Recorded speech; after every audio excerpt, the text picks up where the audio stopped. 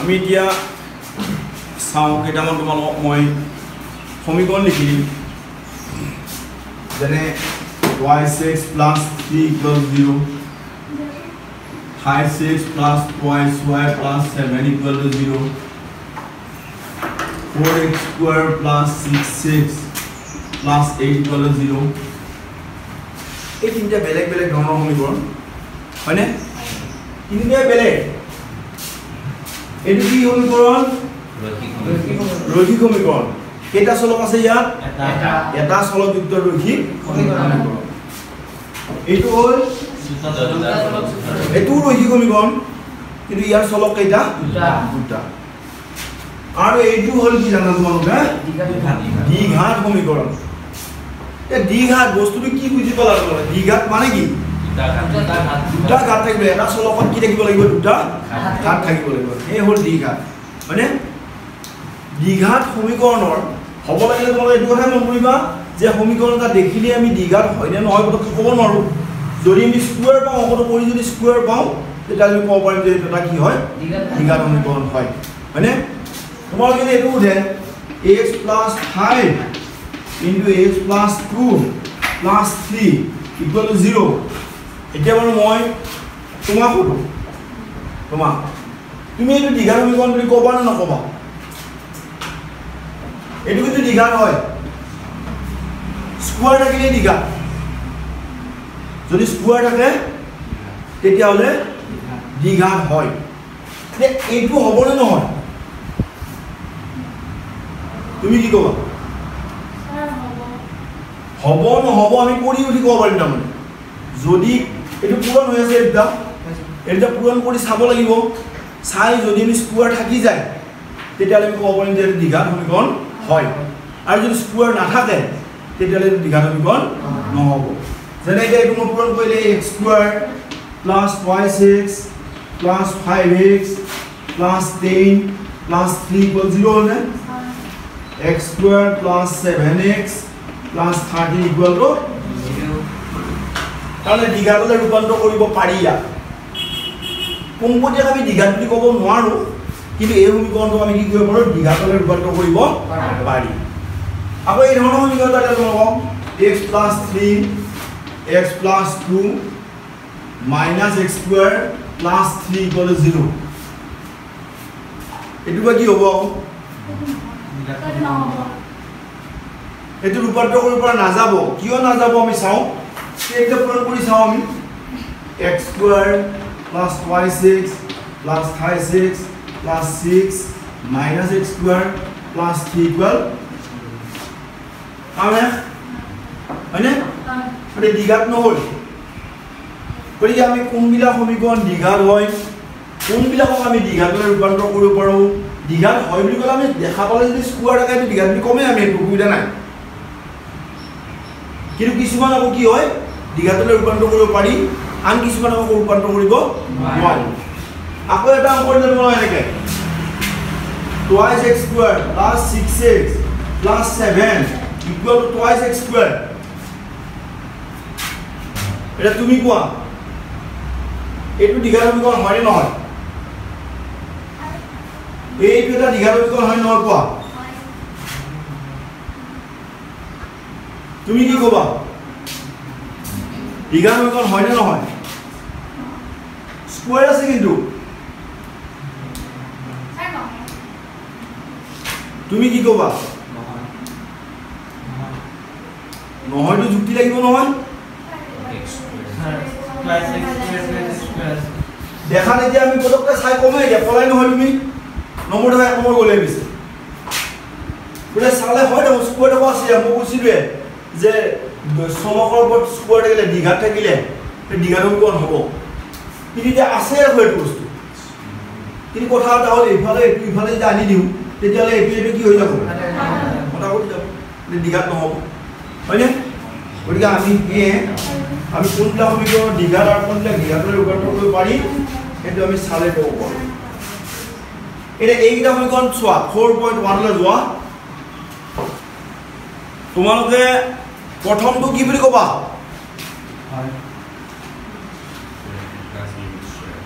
প্ৰথমটো তোমালোকে দ্বিঘাত সমীকৰণ হয় বুলি ভাবা নে নহয় বুলি ভাবা কৰি নোচোৱাকৈ এইটো ক'ব পাৰিম এইকাৰণে ইফালে আৰু স্কুৱাৰ নাই নহয় গতিকে x + 1 হোল স্কুৱাৰটো ভাঙিলে x² + 2x + 1 হ'ব আৰু ইফালে 2x - 3 আছে কিন্তু স্কুৱাৰ যদি এটাই পাম গতিকে এইটো দ্বিঘাত সমীকৰণ হয় সেকেন্ডটো তোমালোকে কি ভাবিব পাৰা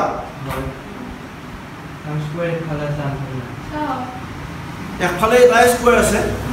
সেইফালে পূৰণ কৰিলে আৰু স্কুৱাৰ নহয় এটা স্কুৱাৰ থাকি যাব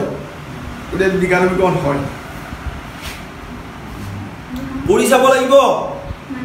নে নকৰাকৈ ক'ব পাৰিবা 3 নম্বৰটো কিয় নহয় কাৰণ ইফালেও x² ওলাব সিফালেও x² ওলাব স্কুৱাৰ দুটা দুইফালৰ পৰা কটা কটি যাব হয়নে চাইটো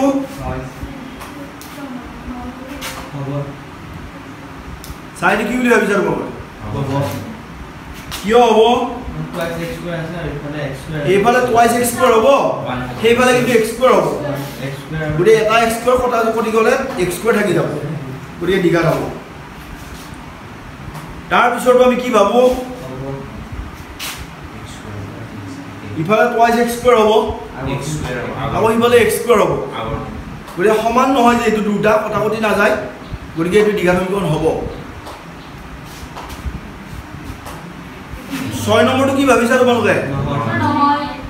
কিয় নহয় এইফালে x² ওলাইছে আৰু এইফালে x - 2 হোল স্কুৱাৰ ভাঙোতেও এটা x² ওলাই যাব ন দ্বিঘাত নহ'ব তাৰপিছতটো কিউব আছে দ্বিঘাত হ'ব নহয় কিউব থাকি যাব নহয় কিউব কটা কটি নাযায় ইফালে 2x³ হ'ব কিন্তু বাওঁফালে যে x³ হ'ব এটা মানে কিউব থাকিলে আকৌ দ্বিঘাত নহয় দেই অকল স্কুৱাৰ থাকিব লাগিব চিংগুল x থাকিব পাৰে কিন্তু কিউব থাকিব আকৌ নোৱাৰে সেইটো আকৌ দ্বিঘাত হৈ যাব তাৰপিছতো তোমালোকে কি ভাবা কৰি চাব লাগিব নে নকৰাকৈ ক'ব পাৰিবা কৰাচোন বাৰু চাওঁ কি হৈ চাওঁ বাৰু তোমালোকৰ যেতিয়া মনত অলপ সন্দেহ হৈছে হ'ব নে নহ'ব এতিয়া কৰি চালে কথাখিনি ক্লিয়াৰ হ'ব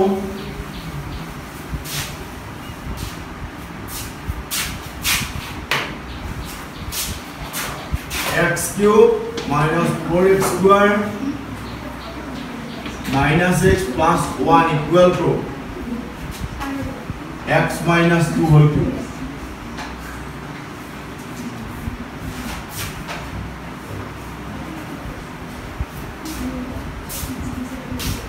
কৰিছো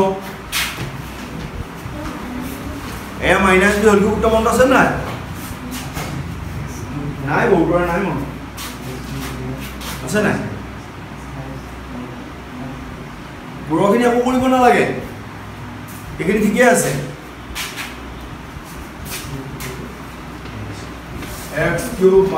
4x² - x + 1 equal to a - b whole cube সূত্ৰ x³ minus 5x² into 2 না 5 AB to কৈছা নি 5 AB into a plus b এনেকেও কৰিব পাৰি এনে কৰিলে হ'ব 3 into x into 2 square minus 2 cube a cube minus 5 square b plus 5 ab square minus b cube নহয় জানো cube দুটা গ'ল বাৰু cube দুটা আমি উঠাই দিব পাৰিম তে minus 4x² minus x plus 1 equal to কিমান হ'ব 6x² minus কি এটো গলে ইয়াৰ লগত কাটি দিয়ে না আৰু নোহোৱা কৰি দিলো এটো পূৰণ কৰিলে কিমান হ'ব 6x² এইখিনি বা কিমান হ'ব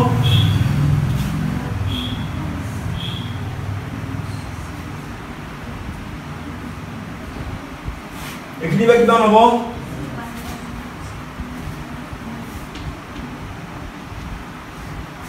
হয়নে 2 square 4 7 12x আৰু ইফালে কি ল'ব এটা হ'ব যেন পাইছিলে কি 6x স্কয়ার যদি ইফালে আহে প্লাস হৈ আহিল -4x স্কয়ার থাকিল -x + 1 এইবিলাক আৰু সমান নকৰো 12x - 8 আমাৰ লক্ষ্যটো স্কয়াৰ আছে না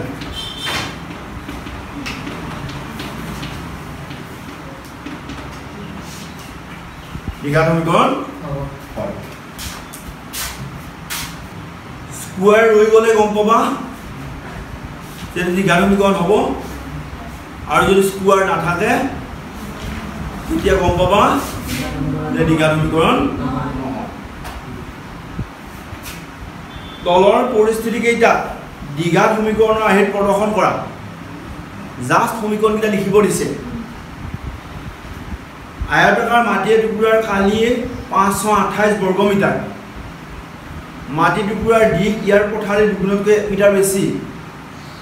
মাটি টুকুৰাৰ দিশ আৰু প্ৰস্থ উলিয়াব লাগে কি কৰিম বাৰু প্ৰথমতে কি ধৰিম প্ৰস্থটো ধৰি লওঁ কাৰণ দিশটো প্ৰস্থৰ দুগুণতকৈ 1 বেছি ধৰা হ'ল মাটি টুকুৰাৰ প্ৰস্থ x মিটাৰ হয়নে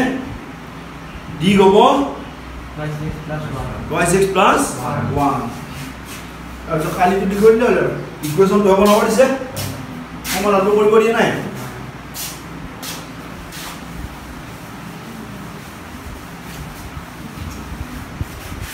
ধৰি ললো আমি প্ৰস্থ ধৰিলো কি x প্ৰস্থ x ধৰিলো আৰু দিশ কি হ'ব চোৱা y6 plus 1 কিয় দুগুণতকৈ 1 বেছি আৰু আয়তকালি উত্তৰটো জানে শৰ্ত মতে কি হ'ব y6 plus 1 into x equal কিমান 500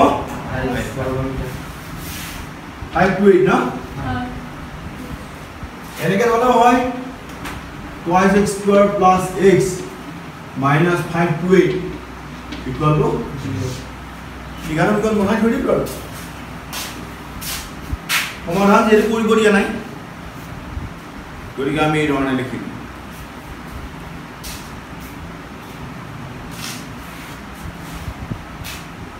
মানে এইটো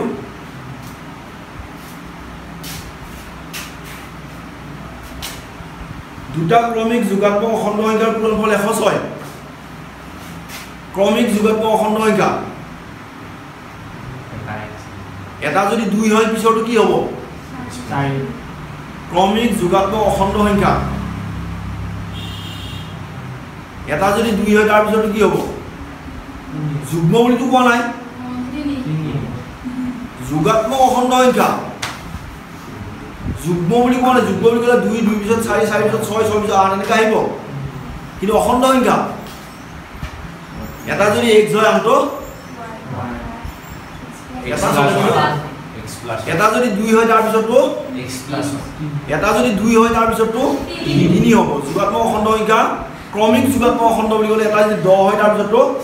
11 এটা যদি 20 হয় তাৰ পিছতটো 21 গুটি এটা যদি x হয় তাৰ পিছতটো x প্লাস ধৰা হ'ল এটা অখণ্ড সংখ্যা যোগাত্মক অখণ্ড সংখ্যা x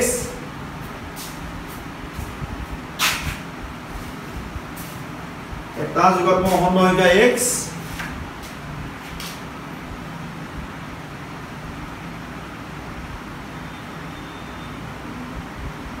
এটাকে আনটো কি হ'ব এটা দুইটাৰ পূৰণ কৰিবলৈ 106 শৰ্তটো কি লিখিবা দুইটাৰ পূৰণ কৰিবলৈ 106 বুলি কৈছে x into x plus 1 equal to 106 এনেকে হলেও হয় সমাধান যেটো মই কৰিব দিয়া নাই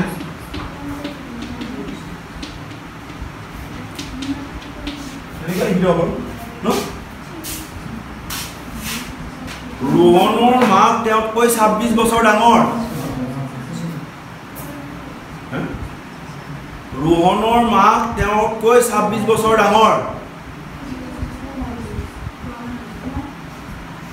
তাৰ বয়স কি ধৰিম মন দিয়া ৰোহনৰ মাক তেওঁতকৈ 26 বছৰ ডাঙৰ কাৰ ধৰিম হা 306 হবে কি এটুলৈ কথা নাই মই ইকুৱেশ্যন যা বনাব দিছে এটো জি থাকে থাকক সমীকৰণ এটা বনাব দিছে আমাকতো সমাধান কৰিব দিয়া নাই সমীকৰণ বনাব দিছে সমীকৰণ এনেকুৱা 106 হলে 106 হ'ব যদি 306 হয় 306 হ'ব জি থাকে সমাধান কৰিব দিয়া নাই নহয় এইটা সমীকৰণ বনাব দিছে চোৱা এটো হ'ব रोहनर मार्क তেওঁতকৈ 26 বছৰ ডাঙৰ কি ধৰিম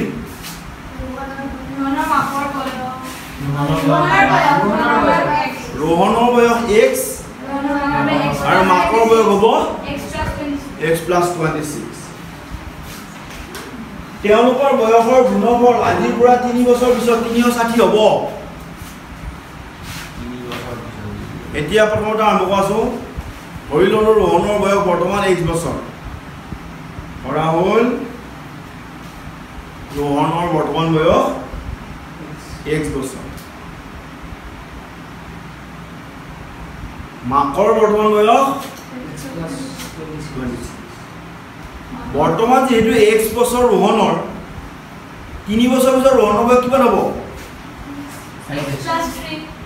আৰু মাকৰ কিমান হ'ব x + দুটা 3 কৈ বাঢ়িব रोहनर 3 বাঢ়িলে মাকৰ বেছিকে বাঢ়িব নেকি মাক যে ডাঙৰ সৰু কমকৈ বাঢ়ে ডাঙৰ বেছিকে বাঢ়ে নেকি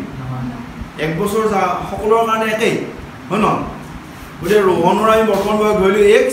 আৰু মাকৰ ধৰিলো x + 26 এটা 3 বছৰ পিছত रोहनर বয়স হ'ব x + 3 বছৰ পিছত रोहनर বয়স হ'ব x + 3 ইমান বছৰ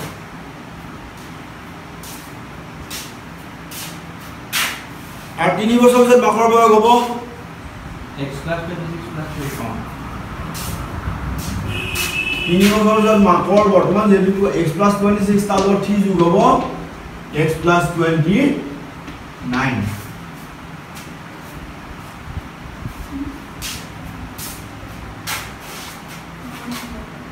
হয়নে रोहनर 3 বছৰ পিছত x + 3 হ'ল আৰু মাকৰ 3 বছৰ পিছত কিমান হ'ল x + 29 হ'ল কেনেকৈ 29 হ'ল গম পালা এটা সেই দুইটা বয়সৰ গুণফল কিমান বুলি কৈছে 360 শৰ্তটো কি হ'ব শৰ্তটো কি লিখিবা এতিয়া x + 3 x + 3 into x + 29 equal to 360 এনেকৈ সবে হ'ব আৰু পূৰণ কৰি নকলেও কথা নাই সমীকৰণ ধৰে বনাব দিছে আৰু যদি পূৰণ কৰি থব খোজা কৰা কৰিব খুজিছা কৰা যদি পূৰণ কৰি থৈ দিয়া x square plus 29x plus 3x plus কিমান হয় 327 3×6 minus 360 x square plus 32x minus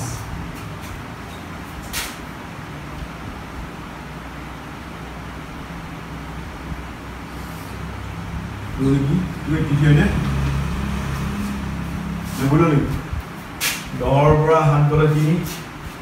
হয়নে আৰু 15ৰ পৰা 8 গলে 7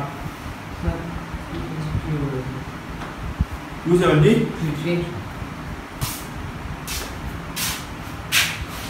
বলনে এখন ট্ৰেইনে 480 কিলোমিটাৰ পথ এটা সমান দ্ৰুতিত ভ্ৰমণ কৰে সমান দ্ৰুতিত গৈ আছে মানে ঘণ্টাত হয়তো 80 কিলোমিটাৰ সমান সমানকৈ গৈ আছে সমান দ্ৰুতিত মানে এক ঘণ্টাত যদি 80 কিলোমিটাৰ যায় নেক্সট ঘণ্টাটো 80 যাব তাৰ পিছত ঘণ্টাটো 80 যাব এইটো সমান দ্ৰুতি যদি এই দ্ৰুতি প্ৰতি ঘণ্টাত 8 কিলোমিটাৰ কম হ'লেতে তেন্তে একে সমান দূৰত্ব আগুৰিবলৈ 4 ঘণ্টা বেছি ল'লে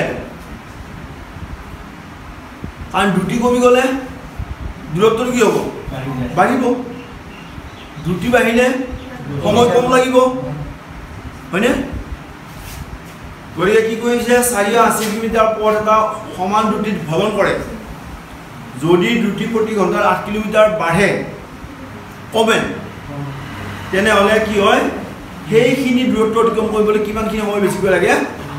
4 ঘণ্টা বেছি ল'লে ট্ৰেইনখনৰ দ্ৰুতি উলিয়াব লাগে ধৰা হ'ল ট্ৰেইনখনৰ দ্ৰুতি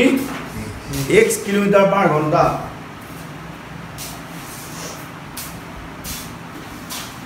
x কিলোমিটাৰ পাৰ ঘণ্টা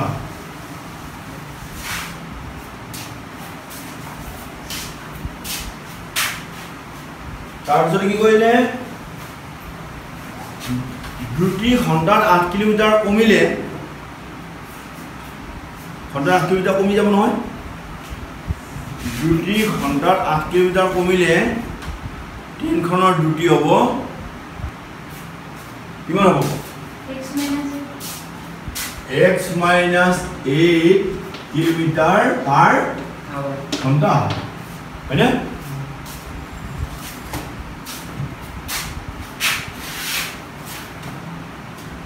এতিয়া শৰ্টটো কেনেকৈ কৰিম সময়ৰ সূত্ৰত যাব লাগিব বিজ্ঞানৰ এইটো আমি পাইছিলোঁ দ্ৰুতি ইকুৱেল কি দ্ৰুতি ইকুৱেল টু দূৰত্ব অতিক্ৰম কৰা দূৰত্ব ডিভাইড বাই সময় কিন্তু সময়টো কি হ'ব তেতিয়াহ'লে দূৰত্ব ডিভাইড বাই দ্ৰুতি হয়নে কথাটো উল্টাটো হৈ গ'ল সময় ইকুৱেল টু অতিক্ৰম কৰা দূৰত্ব ডিভাইড বাই দ্ৰুতি এতিয়া শৰ্টটো আমি সেনেকৈ বনাব লাগিব শৰ্টৰ মতে ক'ত সময় বেছি ল'ব দ্ৰুতি কমিলে সময় বেছি ল'ব নে দ্ৰুতি বাঢ়িলে সময় বেছি ল'ব দ্ৰুতি কমিলে কিমান হৈছিল দ্ৰুতি মূল দূৰত্ব গৈছিলে 480 কিলোমিটাৰ দ্ৰুতি কমাওঁতে কিমান হৈছিল x minus 8 minus 480 অৰিজিনেল দ্ৰুতি কিমান আছিল x ইকুৱেল কিমান সময় বেছি ল'লে 4 ঘণ্টা মানে মনত চোৱা সমীকৰণ বনাব দিছে আমি কেৱল সমীকৰণহে বনাম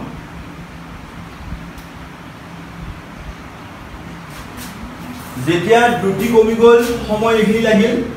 দূৰত্ব ডিভাইড বাই দ্ৰুতি যেতিয়া দ্ৰুতি আগৰ দ্ৰুতি আছিলে তেতিয়া সময় লাগিছিলে ইমানখিনি যেহেতু সময় ইয়াক বেছি লাগিল ইয়াক কম লাগিল গতিকে ইহঁতৰ পাৰ্থক্য কেই ঘণ্টা বুলি কৈছে 4 ঘণ্টা হয়নে ধৰিব পাৰিছা এনেকুৱা এটা সমীকৰণবিলাক নিজাকে বনাব লাগে আৰু চেষ্টা কৰিম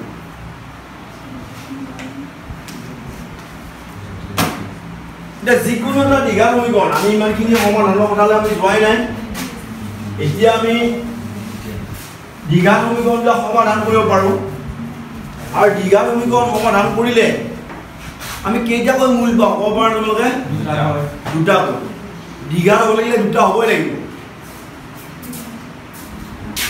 x square minus 9 equal to 0 এটা কি সমীকৰণ বাৰু x square minus 9 equal to 0 এটা কি সমীকৰণ বাৰু দীঘল সমীকৰণ আকৌ x square minus 4x plus 6 equal to 0 এটা কি সমীকৰণ দীঘল তো পাৰ্থক্য ইয়াৰ x to নাই স্যাৰ এতে কিবা এটা বস্তু নাই সেই বস্তুটো ইয়াত আছে এটা আমি যদি ক'ব বিচাৰো ইহঁতৰ নাম কিটা ক'ব পৰা আমি এনেকে এটো কোৱা যায় অমিশ্ৰ দীঘল সমীকৰণ অমিশ্ৰ আৰু মিশ্ৰ দীঘল সমীকৰণ অমিশ্ৰ মানে কেৱল স্কোয়াৰ হে থাকিব আৰু মানে বেলেগ একঘাত চলক নাথাকে আৰু যদি স্কোয়াৰ থাকে একঘাত চলক থাকে তেতিয়াহ'লে আমি ক'ব পাৰিম এটো মিশ্ৰ দীঘল এই ধৰণৰ দীঘল সমীকৰণ সমাধান কৰাত আমাৰ কোনো প্ৰব্লেম নাই এইটো সমাধান কৰিব পাৰোঁ আমি পাৰিম নে নহয় কেনেকৈ কৰিম minus 9 to কিমান চিনা কৰা আনি স্কয়াৰ ৰুট আৰু ডি প্লাস মাইনাস কৰিলে হ'ল আৰু নহলে এনেকেও কৰিব পাৰোঁ আমি x square minus t square equal to 0 নেকি সেনেকেও কৰিব পাৰোঁ এনেকেও কৰিব পাৰোঁ x plus 3 into x minus 3 equal to 0. এটা যদি মই কম x plus 3 0 তেতিয়ালে x equal to minus 3 আৰু যদি কম মই x minus 3 equal to 0 x equal to এনেকে কম পাৰো আৰু নহয় বলে মই কোৱাৰ নিচিনা কই x square equal to 9 নেকি x square equal to 3 square নহয় জানো তে বৰ্গমূল লওঁতে x equal to plus minus তাৰ প্লাস 3 আৰু মাইনাস কলে অমিশ্ৰ দ্বিঘাত সমীকৰণ সমাধান কৰাৰ আমাৰ কোনো সমস্যা নাই আমি পটককে কৰি পেলাব পাৰো কিন্তু গণ্ডগোলকে মিশ্ৰ দ্বিঘাত সমীকৰণ মানে এইটো অমিশ্ৰ দ্বিঘাত সমীকৰণ সমাধান কৰোঁতে আমাৰ কোনো গণ্ডগোল নাই কিন্তু যদি মিশ্ৰ দ্বিঘাত সমীকৰণ দিয়ে আমি এনেকে কৰিব নোৱাৰো তিনিটা পদ্ধতিৰে কৰিব লাগে পদ্ধতি তিনিটা আছে হয় উৎপাদক বিশ্লেষণৰ কৰিব লাগিব নহয় বৰ্গ সম্পূৰ্ণৰ কৰিব লাগিব আৰু নহলে দ্বিঘাত তিনিটা পদ্ধতিৰে অমিশ্ৰ দ্বিঘাত সমীকৰণ সমাধান কি মিশ্ৰ দ্বিঘাত সমীকৰণ সমাধান কৰিব পাৰি সেইবিলাকো পাৰি গোটেইকেইটা পদ্ধতি তাতেও হটাব পাৰো তাতে দৰকাৰ নাই আৰু সহজতে হৈ যায় গতিকে যদি আমি এইটো এনে ধৰণৰ সমাধান কৰিব বিচাৰো তেতিয়া আমি কি কৰিব প্ৰথমতে আমি উৎপাদক বিশ্লেষণ চাই ল'ম উৎপাদক বিশ্লেষণ কৰাৰ তোমালোকে জানাই মন আছে নাই যেনে x square minus 5x plus 6 equal to 0 এইটো দিলে এইটো দ্বিঘাত সমীকৰণ সমাধান কৰিব দিলে তোমালোক উৎপাদক বিশ্লেষণ কৰিব দিছে আমি তো 9 মিনিটৰ বাবে উৎপাদক বিশ্লেষণ কি আহিছে আছে না মন আছে মানে মিডল টার্ম স্প্লিটিং মাজৰ পদটো ভাঙি দিব লাগিব মধ্যপদৰ বিশ্লেষণ কৰি আমি মাজৰ পদটো ভাঙিব লাগে ভাঙি দিতে এনেকুৱা হ'ব লাগিব ডাকাটাকে ভাঙিলে নহব কোৱা 1 যোগ 5 লিখিলে নহব 1 যোগ 4 লিখিলে নহব এনেকুৱা হ'ব লাগিব জিটা ভাঙিম হেউটা পূৰণফলটো ইয়াৰ লগত মিলিব লাগিব আৰু যোগফলটো ইয়াৰ লগত মিলিব লাগিব এইটো লগত মিলিব লাগিব গতিকে আমি এইটো যদি চাওঁ আমি x স্কয়াৰ মাইনাস 3 যোগ 2 কৰিলে এই কাৰণে হয় কাৰণ 3 দিয়ে 5 হয় আৰু 3 দুগুণে 6 হয় x square minus 5x minus 5x plus 6 equal to 0 x common lo x minus 3 minus 2 common lo x minus 3 x minus 3 into x minus 2 equal to 0 x minus 3 equal to 0 hole x equal to 3 x minus 2 equal to 0 hole x equal to 2 jora hole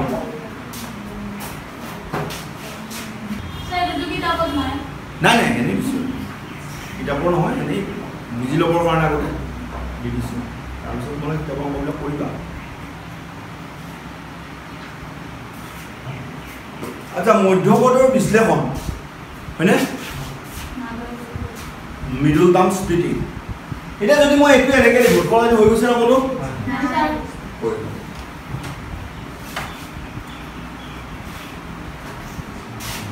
या মই যদি ইয়াত এনেকে লিখো 6 বিয়োগ 1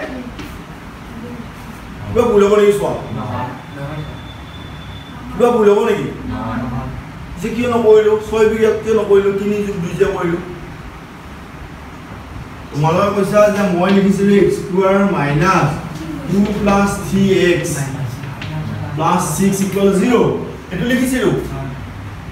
লিখি মই এটা কলো 6 বিয়োগ 6 পৰা গলে 5 হয় 6 গুণ 6 হয় প্লাস 5 হ'ব মাইনাস 5 ও মানে এটা মাইনাস 5 হলো 6 পৰা গলে 5 এ হলো হ্যাঁ দেখাতে কোনো নাই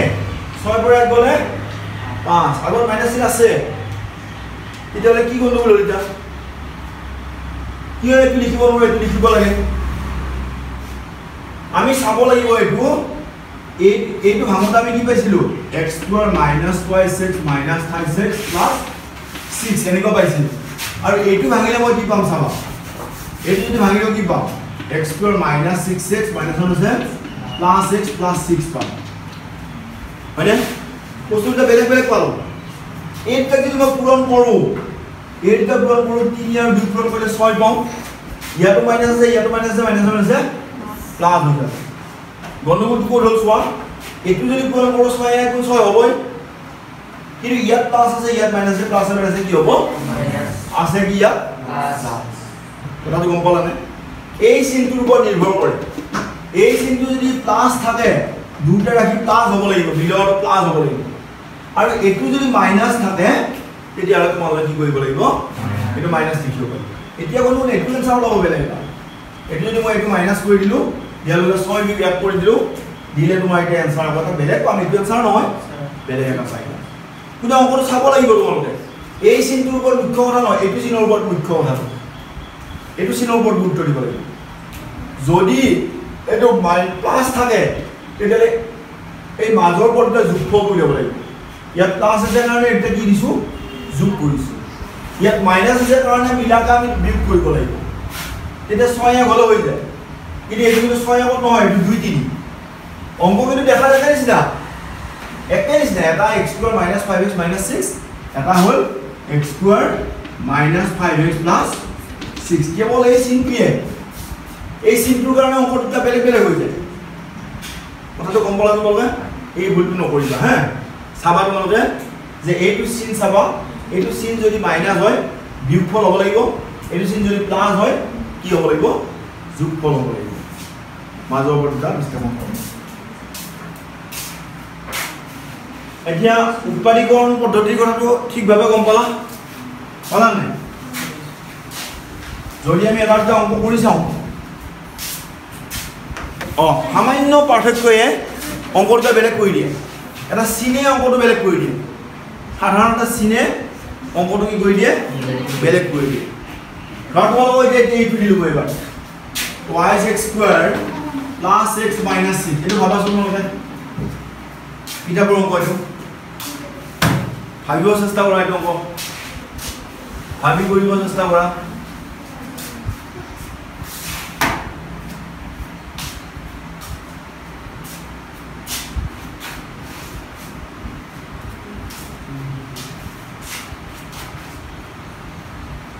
হেবাৰ আছিল কি x² হওক নাছিল ইয়াত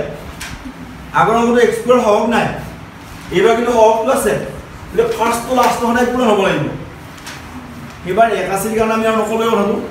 কিন্তু ফাৰ্স্ট আৰু লাষ্ট পূৰণ হ'ব লাগিব তাৰমানে দুটা সংখ্যা পূৰণ হ'লে বা কিমান হ'ব লাগিব -12 হ'ব লাগিব 6 গুণে 12 -12 হ'ব লাগিব x² বাৰু আছে আৰু যোগফলটো কিমান হ'ব লাগিব যোগফল বিয়োগফল কিমান হ'ব লাগিব x বা 1 তে কি লিখিম বুলি ভাবিছা 4 -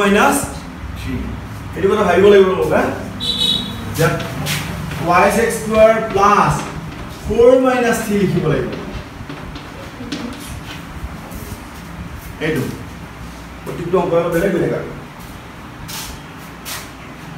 তাৰ পিছত এতিয়া আনসাৰটো ওলাই যাব আৰু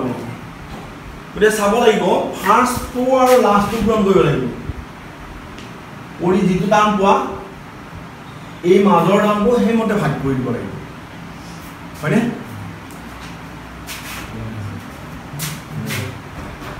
y(x² + 4x - 5x - 6 = 0 y(x) = x + 2 - 3 = x + এখানে কোনো নাই আৰু না আছে আচ্ছা এটা ওলাই গ'ল কি কি ওলাল এটা হোল 3/2 আনটো x + 2 = 0 x = -2 ইয়াৰ পৰা যদি আমি চাওঁ যে x + 2 = 0 x = -, আৰু আনটোৰ পৰা y6 - 3 = 0 y6 = 3 x = 3/2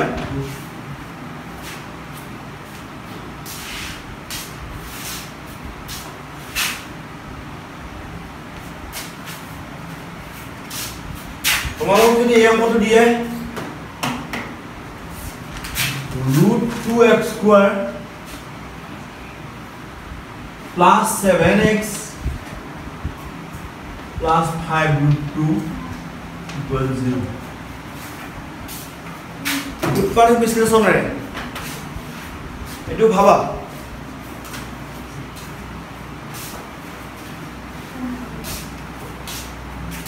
উৎপাদক বিশ্লেষণ পদ্ধতিৰে এইটো সমাধান কৰিব লাগে ফাৰ্স্ট টকা লাষ্ট টকা পূৰণ কৰিছো প্ৰথমতে কিমান হয়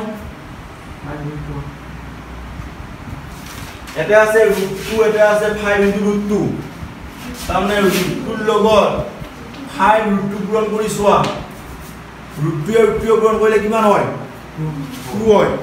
আৰু লগত কি আছে 5 আছে গতে 5 * 2 = 10 হ'ব দুটা ৰাশি যেটো যোগ চিন আছে দুটা ৰাশিৰ পূৰণফল 10 আৰু যোগফল হ'ব লাগিব কিমান 7 তে কি হ'ব 2 আৰু 5 5 আৰু 2 আৰু 5 জিকো হ'ব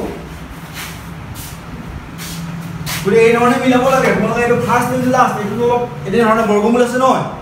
চাব লাগিব √2 পূৰণ কৰিলে 2 হয় 2 * 5 এখিনি কিমান হ'ব যাব 10 গতে আমি দুটা সংখ্যাৰ পূৰণফল 10 পাব লাগিব যোগফল পূৰণফল 10 পাব লাগিব আৰু যোগফল পাব লাগিব 7 √2x² 2 + 5x 5 √2 হয়নে তাৰপিছত ভাঙি আৰু কৈ দিয়া আৰু কি লিখাই নাই আৰু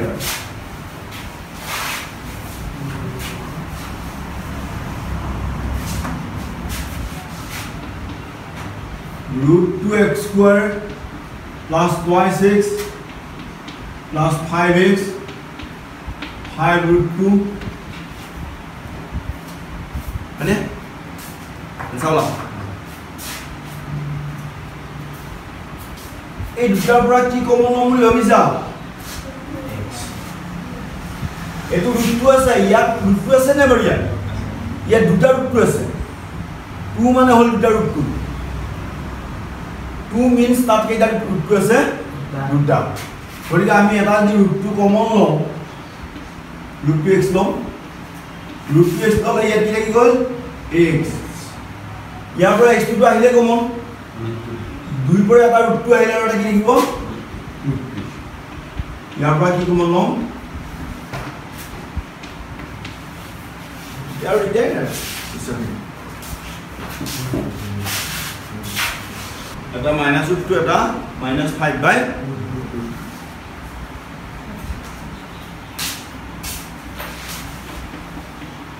x plus √2 √2x plus 5 equals 0 x plus √2 equals 0 x equal -√2 √2x plus 5 equals 0 √2x equal to -5 x equal to -5/, হয়নে এটা চাওলাম আলা বুজি এবাৰ তোমালোকে সমীকৰণ বনাই লৈ এটা সমাধান কৰিব লাগে এটো সমীকৰণ এটা দিয়া আছে জাস্ট সমাধান কৰিব লাগে আকৌ নিজেকে বনাই ল'ব লাগিব কন্ডিশনটো দি দিব তাৰ পৰা বনাই লৈ সমাধান কৰিব লাগে দুটা সংখ্যা উলিওৱা যাৰ সমষ্টি 27 আৰু গুণফল 182 দুটা সংখ্যা উলিয়াব দিছে যাৰ যোগফলটো কিমান বুলি কৈছে সমষ্টি বা যোগফল কিমান 27 আৰু পূৰণফলটো 182 আমি কি কৰিম তেতিয়াহ'লে এটা যদি x ধৰো আনটো কি হ'ব x - 27 - x আকৌ এই ধৰণেও কৰিব পাৰি স্যাৰ পূৰণফল কিমান পালে 182 কিতাপত আছে আকৌ এই ধৰণেও ক'ব পাৰো মই দুই ধৰণে ধৰিব পাৰো এটা যদি x কম আনটো 27 - x তেতিয়া শৰ্তটো কেনেকুৱা হ'ব দুটা পূৰণফল বুলি কৈছে কি প্ৰশ্ন মতে x * 27 - x equal to 182 আকৌ আন ধৰণেও কৰিব পাৰি এটোও কওঁতে তোমালোক যদি কয় যে এটা সংখ্যা x বুলি ক'লো আনটো মই 182/x বুলি ক'ব নোৱাৰো নেকি পাৰো আৰু কাৰণ দুটা পূৰণফল কিমান 182 তেতিয়া শৰ্তটো কেনেকুৱা হ'ব x + 182/x equal to 27 7 এই ধৰণে কৰিব পাৰি এই ধৰণে কৰিব পাৰি বুজিলা যদি হা ভিডিঅ' কৰা এইবিলাক ডাউকা কৰি দিয়াই লাগিব নহয় জানো এইটো কৰাই ভাল আকৌ লখাগুলৈ বজ্ৰকৰণ কৰিব লাগে বহুত কথা আহিব কিন্তু বুজি ল'ব মানে এনেকেও যে অংক কৰিব পৰা যায় জানি ধৰিব এতিয়া চৰ্ট আমি এইটো ল'ব x into 27 minus x equal to 182 that 27x minus x square minus 182 এফালে আনিয়ে ল'ব নেকি আনিয়ে ল'ব so minus x square টা আগত লিখো plus 27x minus 182 equal 0 সিগিটা হলাই দিয়া x square minus 27x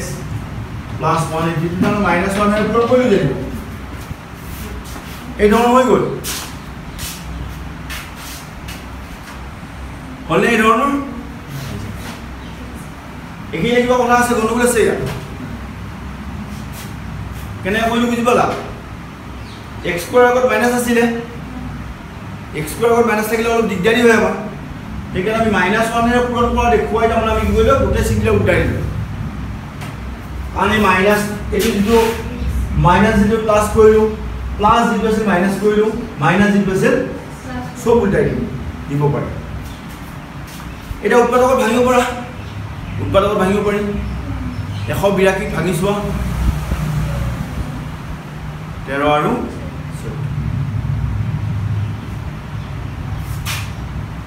ডাঙৰ ফিগাৰ হলে ভাঙি যাব এটা কিছুমান ডাঙৰ ফিগাৰ থাকে তাক তোমালোকে ভাঙি চাই হ'ব পাৰিব মুখমুখে ক'ব নোৱাৰিবা হয় জানো গতিকে 182 টো ভাঙি চোৱা যে দুইটা ভাঙো কিমান হয় 91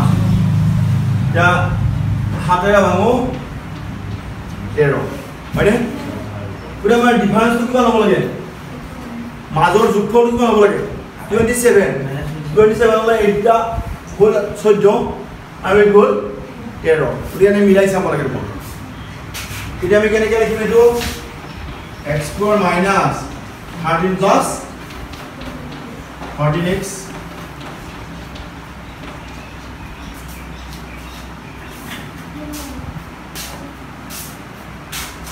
তেৰ আৰু 14 কিন্তু এনেকৈ আনসাৰটো নহয় আমি বেলেগ ধৰণে লিখিব লাগিব 13x নহয় হৈছে তোমাৰ কিনি কিন্তু আনসাৰ লিখাৰ ধৰণটো মই কৈ দিছো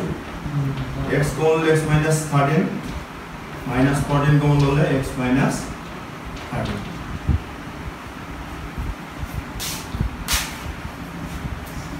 এটা সংখ্যা x minus 13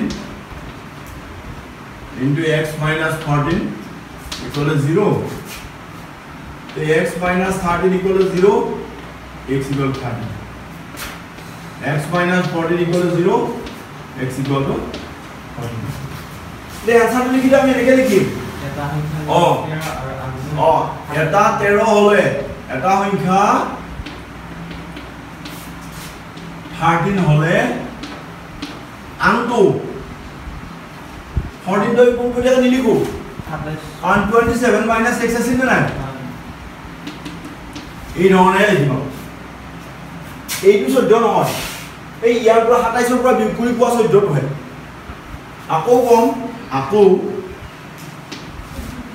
এটা সংখ্যা 14 হলে আনটো 27 বিয়োগ 14 এই ধৰণে কম আছে ডাইৰেক্ট 100 মান 13 আৰু 14 এৰ আনসাৰ নহয় আৰু অলৰেডি ক্লিয়াৰ নে ক্লিয়াৰ আছে নেক্সট উপৰ সহজ বাৰু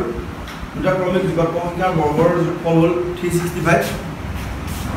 এটা যদি x কোৱা আনটো যদি x + 1 হয় তে x square + x + 1 whole square equal 365 এটা কৰি পাৰিবা ন পাইবা ন এটা সমকোণী ত্ৰিভুজৰ উচ্চতা ইয়াৰ ভূমিতকৈ 7 সেন্টিমিটাৰ কম আৰু অতিভুজৰ দৈৰ্ঘ্য দিছে 13 সেন্টিমিটার এই বাহুগিটার দৈর্ঘ্য উলিয়াব লাগে এটা সমকোণী ত্রিভুজ বুলি কওঁতে তাত আমি কি ঘটাব পাৰো পাইথাগোৰাছ সূত্ৰ ঘটাব পাৰো নহয় যেটো দ্বিঘাত সমীকৰণৰ অংক হ'ব এটা পাইথাগোৰাছ ঘটাবই লাগিব ওৰা এই ধৰণৰ বুলি ভাবি লব আমি আৰু এটা আমি কি ধৰি লম ভূমিৰ ধৰণৰ উচ্চতা ধৰো ভূমি ক'ত দিছে ভূমিতকৈ 7 সেন্টিমিটাৰ কম বুলি কৈছে ধৰো ভূমিকে ধৰো বা উচ্চতাই ধৰো কি ধৰো ভূমি ধৰা হ'ল ভূমি 1 সেন্টিমিটাৰ উচ্চতা বা উন্নতি তাৰমানে ভূমি 1 সেন্টিমিটাৰ এটাকে উচ্চতা কি হ'ব বুলি ভাবিছা ভূমিতকৈ 7 সেন্টিমিটাৰ কম বলে x minus 7 ভূমি যদি x হয় উচ্চতা হ'ব x minus 7 মানে এটা পাইথাগোৰাছৰ সূত্ৰ মতে আমি কি লিখিব পাৰো যে a2 বৰ্গ আৰু a2 বৰ্গ এটো ভূমি এটো উচ্চতা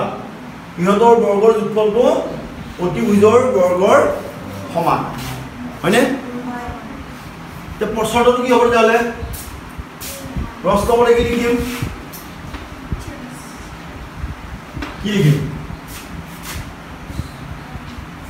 সমকোণী ত্ৰিভুজৰ কৰ্ণৰ বৰ্গটো বাকি দুটা বাহুৰ বৰ্গৰ যোগফলৰ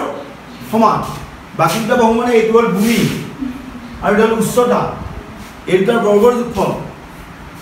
তে কি লিখিম চৰ্তটো টেৰছ স্কয়াৰ মানে কিফালে লিখো বাৰু বাকি দুটা কি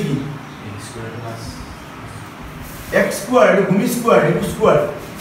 mana plus x minus 7 whole equal to 8 mana itu soto ya kori ulia itu soto itu kori ulia ni jadi apa ini a minus b whole square bagi dia x square plus itu bagi le direct 14x लिखि को पाइ दिम twice ab करिम twice ab যদি মই direct 14x বুলি কও তো ভুল হ'ব নি বুঝিব বা हम twice ab আৰু আমি এই তো নাই দিয়া জানো b স্কয়ার মানে 7 স্কয়ার মানে কিমান 49 মানে a - b স্কয়ার একেলগে ভাঙি দাও নাকি এটা দিতে হ'ব equal to 13 square মানে 160 160 twice x square whole minus 14x whole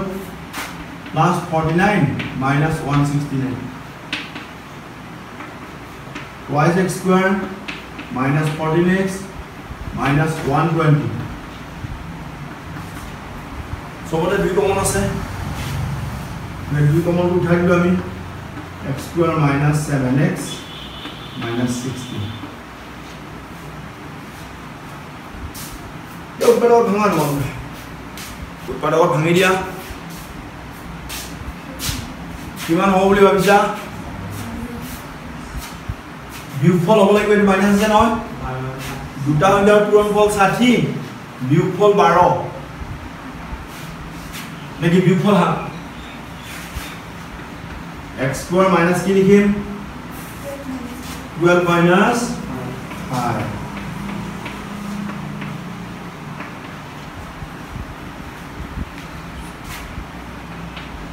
x square minus 12x plus 5x minus 60 equals 0 x common lole x minus 12 5 common lole x minus 12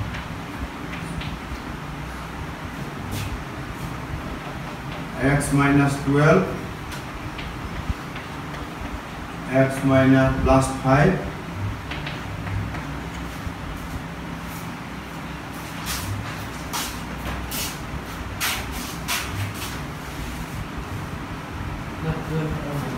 minus 5 to নহয় কাৰণ বাহুৰ দৈৰ্ঘ্য যেতিয়া কৈছে মাইনাসত হ'বই নোৱাৰে বাহুৰ এটা minus 5 cm বুলি কেনে কম এইটো ল'বই নালাগে এইটো সম্ভৱ x minus 12 equal to 0, x equal to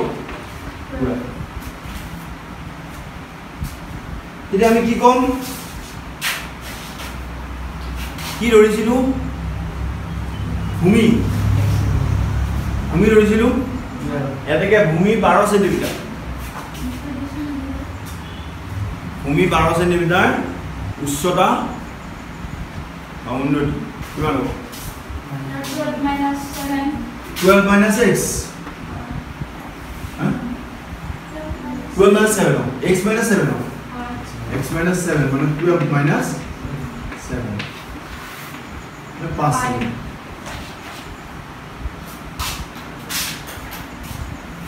6 নম্বৰটো পাৰিবা অংকটো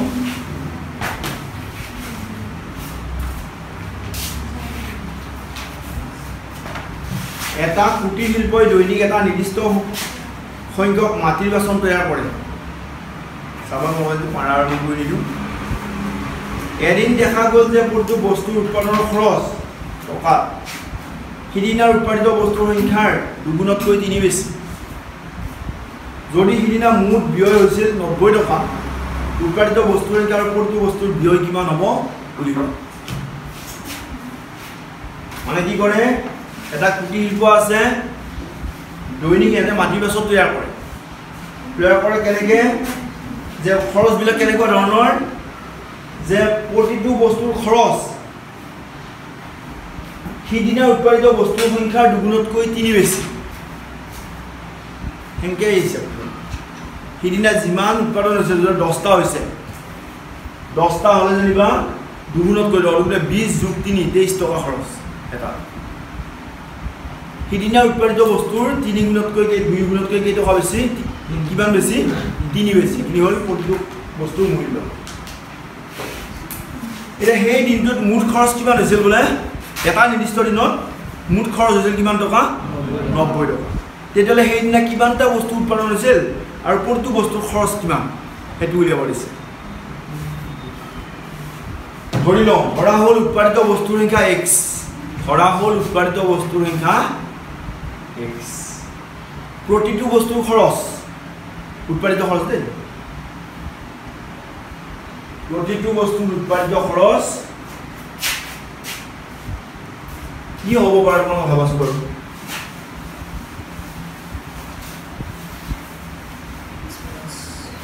উৎপাদিত বস্তুৰ দুগুণতকৈ 3 বেছি y6 plus 3 y6 plus 3 টকা লিখিব লাগিব এটা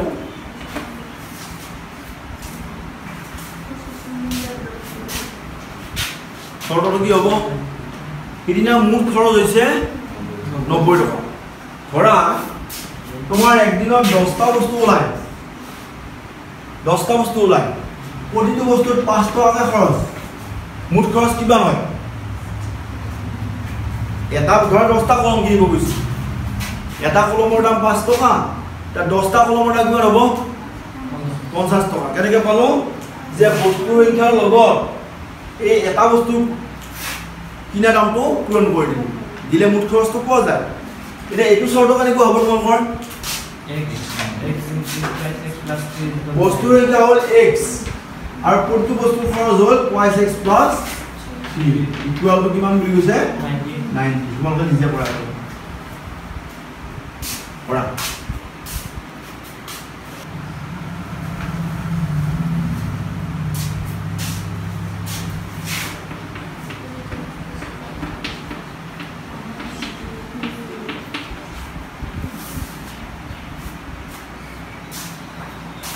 মানে এটা দিবা তাৰপিছত কিন্তু কৰা নাই দুটা অংকৰ পূৰণফল কিমান হ'ব লাগিব হয়নে হয়নে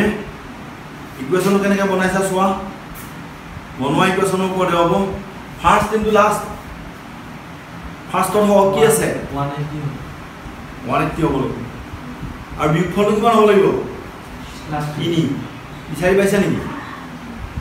ভাঙিছো যে 180 ভাঙা দুইটা ভাঙিলো 90 হল দুইটা ভাঙিলো 45 হল তিনিৰে ভাঙো 15 হওক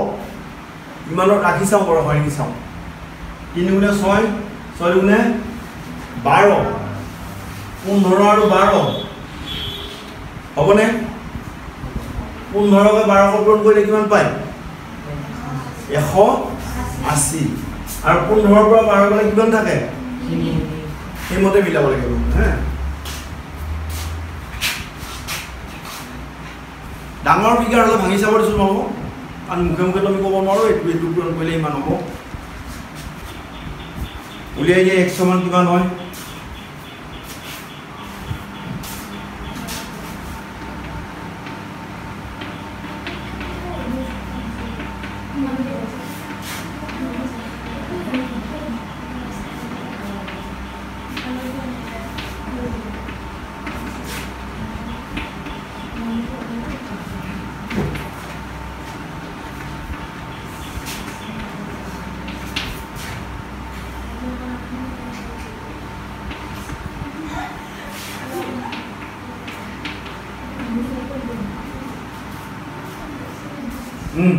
পৰিপূৰ্ণ জমকে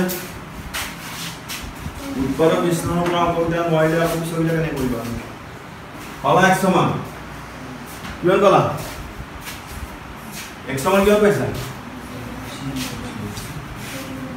x সমান কি পালো তোমালোকে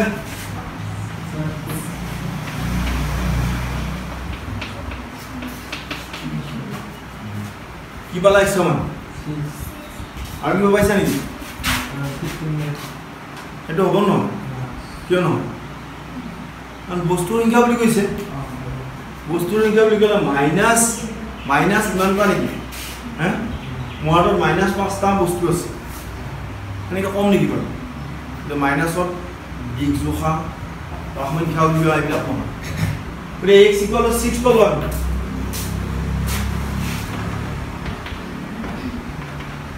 মানে কি পালো কি উঠিছিল আমাৰ উৎপাদিত বস্তুৰ সংখ্যা পালো 6 আৰু প্ৰতিটো বস্তুৰ মূল্যটো উলিয়াই দিয়া এটাকে উৎপাদিত বস্তুৰ সংখ্যা 6 উৎপাদিত বস্তুৰ সংখ্যা 6 আৰু প্ৰতিটো বস্তুৰ উৎপাদন হয় কিমান হয় দিয়া y6 + 3 আছে y6 + 3 আছে নে 18 টকা হ'ব নেকি 15 আৰু তুমি 18 টকা পালা প্ৰতিটো বস্তু উৎপাদিত খৰচ হ'ব 2 * x সমান হ'ল কিমান 6 + 3 12 + 3 সমান 15 উৎপাদক বিশ্লেষণটো আমি ডিটেইলছ আলোচনা কৰিলো আৰু নহয় জানো মই ভাবো ইয়াৰ পৰা গণ্ডগোল নাথাকিব লাগে না আছে বৰ্গ সংপূৰণ নেক্সট কৰিম